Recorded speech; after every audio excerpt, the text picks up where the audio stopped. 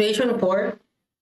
The connection shown consists of A572 grade 50 steel having a yield strength of 345 megapascal and a tensile strength of 450 megapascal. By smoke process, an 11 millimeter fillet welds were made using E70 electrodes. Which of the following most nearly gives the minimum weld size allowed? So again, we are asked to determine the minimum weld size, no? So i-base natin yan sa thickness ng inner part na nakakonect.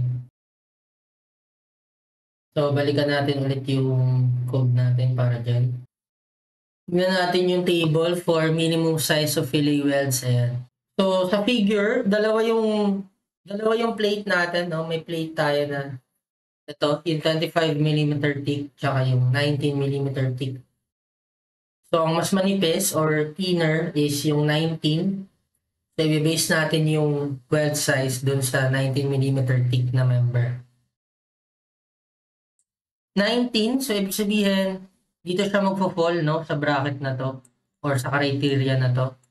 Thickness greater than 13 but less than or equal sa 19, no? So, therefore, the minimum size of fillet weld is 6. So, the answer is letter B. Next. Which of the following most nearly gives the maximum weld size allowed?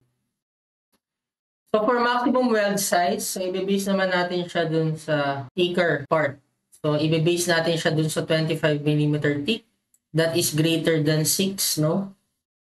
So therefore, ang maximum size of fillet weld is T minus 2. Yung maximum weld size natin is T minus 2. Which is based lang dun sa thickness ng thicker. So, 25 minus 2. So, that is 23 millimeters. And the answer is letter C. Next. Which of the following most nearly gives the allowable value of P based on tensile yielding? So, as you can see, class, yung dimension ng dalawang member given. So, kailangan i-investigate natin parehas. So, unahin muna natin yung 250 by 25 mm thick. So, tensile yielding, we have Pn equals Fy A sub G equals 345 times gross area of 25 by 250. So, the nominal strength based on tensile yielding is 2156,250. Next, i-base naman natin dun sa isa pang member, PL 19 by 350. We have P sub N equals F sub Y A sub G equals 345, 19 by 350. So, 2294, 250 Newton. So, mas mababa yung sa 25 by 250, no? So, therefore, ang allowable value of P natin, so, i-compare natin yung demand versus capacity. So, tig-isang plate lang yan, no? Tig-isang plate na magkaiba yung dimension. So, ang demand for both plates are the same, no? P, parehas P ang demand. So, the capacity, ang kukunin natin syempre is yung mas maliit na capacity galing sa PL25 by 250. So, we have 2156.25. Then, divide lang natin sa factor of safety ng yielding. Therefore, that is 1291.167665 kilonewton. Okay? So, that is letter B. Next, number 4. Which of the following most nearly gives the allowable value of P based on tensile rupture? Since the welds are longitudinal, so case 4 agad ito ng shear lag factor. Pero ayan, nilagay ko na yung equation ng shear lag factor na gagamitin, no? But we have to solve ng dalawang beses kasi solve mo para dun sa isang plate, no? And then para din dun sa isa. Unahin muna natin yung 25 by 250. So we have P sub N equals F sub U times A sub E AE is U times A sub G. Compute natin yung value ng U. Ano yung mga isa-substitute natin? Ang L is 250. Ang W is 250 din, no? And then, ang X bar is based sa thickness. Kasi di ba sabi nga natin kanina, yung X bar is distance from the centroid to the plane of connection or yung interface, no?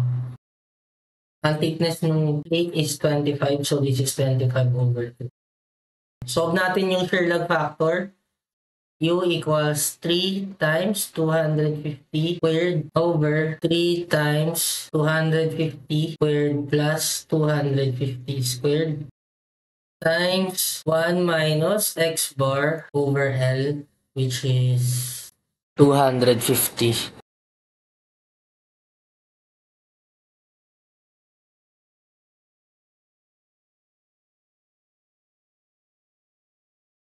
Shear lag factor is 0.7125. So, substitute AE equals 0.7125 times natin ang gross area, which is 25 by 250.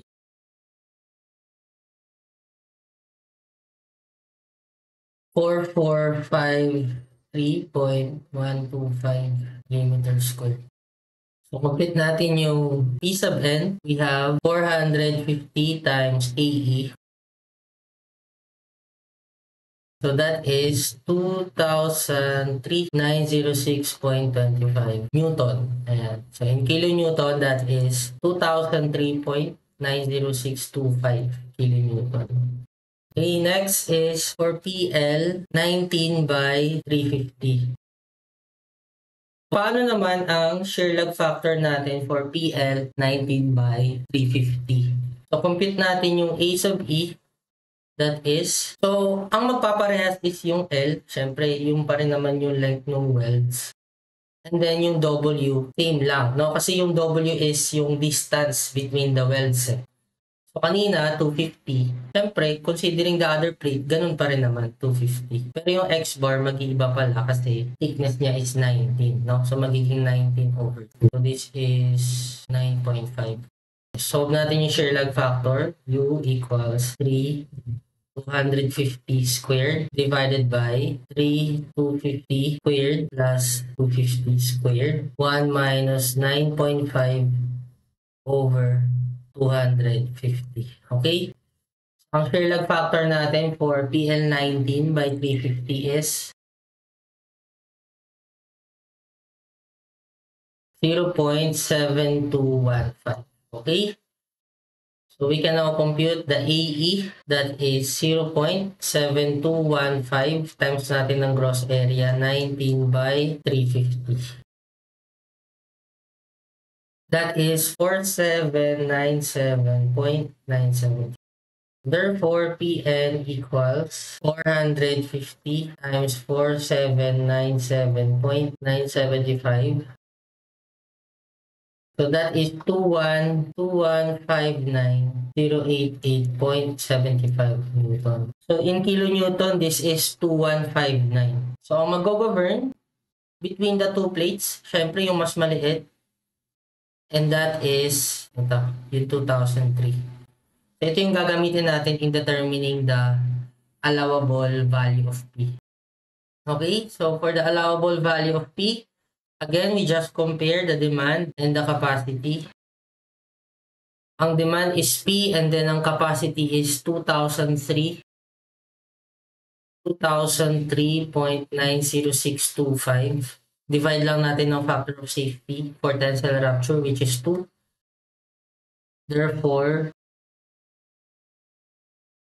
P is equal to 1001.953125 kilonewton. Okay? And that is letter B.